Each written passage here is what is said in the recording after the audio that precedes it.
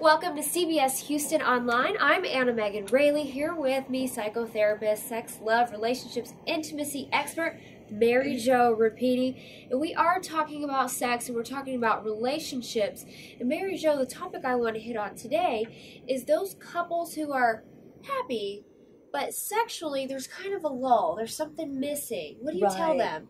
Well, we used to get really concerned about that because sex is so healthy, and we know that sex for women as well as men increases your immune system, it helps your heart, it helps lower your blood pressure, and it helps keep you vital and alive. So it is very important. However, there's a new study that just came out in Smart Marriages Journal, and what they've come to the conclusion of after surveying and studying many couples is that it wasn't the sex, or they called it hanky-panky, that saved the relationship as much as the hugging.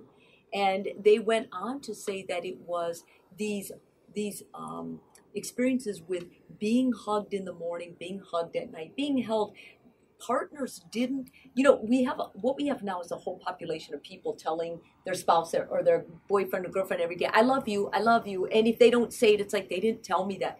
That wasn't as important as hugging them goodbye, as greeting them and hugging them when they came in.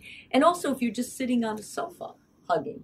And in other countries, like when I go to Latin countries especially, they're very much into the touch and hugging. And I've noticed that they seem more intimate and they also seem happier. It's almost like we need that to be healthy. There's nothing like the embrace. I'll say that is my favorite thing, a really good solid embrace. You know that person cares about you.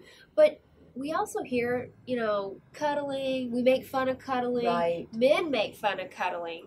Guys need it more than women. Guys will tell me all the time that they not only miss sex because they could get sex with other people, what they miss the most is the intimacy. And when I break that down, what do you mean by intimacy? Because it's different for men than it is for women. They always say, she just doesn't touch me. And when she's around me, she acts like she doesn't want to touch me, like she guards herself off.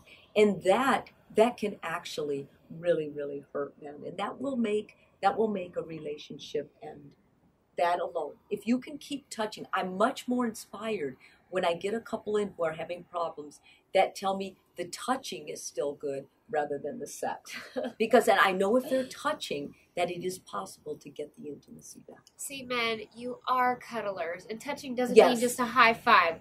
Go hold your lady. Yes. Thank you so much for watching. Stay tuned for more interesting sex, love, relationships, intimacy conversations like this right here on CBS Houston Online.